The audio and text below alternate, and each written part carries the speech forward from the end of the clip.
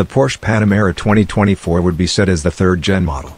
It may be designed as a new ride with evolutionary style, especially against the second-gen model. This is done because of Taycan all-electric success, which has triumphed the hybrid and combustion Panamera. There is no information about the Porsche Panamera 2024 powertrain as the company hasn't released any official announcement about the Panamera. There is a possibility that it will retain and keep the V6 twin-turbocharged unit with 2.9-liter capacity as well as the V8 twin-turbocharged unit with 4.0-liter capacity. However, there is a possibility that Porsche would be using an e-hybrid Turbo S for its top-line trim. We should wait for Porsche's confirmation on the front area. We can see the revised bumper, bigger air curtains, and also the quad daytime running lights which have become the signature style of Porsche. The latter comes with the rounded unit. You can also see the newly disguised C-pillar. This design suggests a completely new model.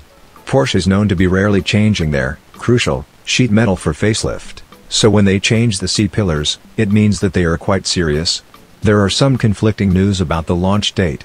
Some sources stated that the new Porsche Panamera 2024 would be coming in 2023, but some stated that it would be released in 2024. What about the price? There is no information about it. But many have predicted that the new Panamera would cost more than the current model. The current model itself is £71,500, so you can imagine how much the new Panamera would cost you.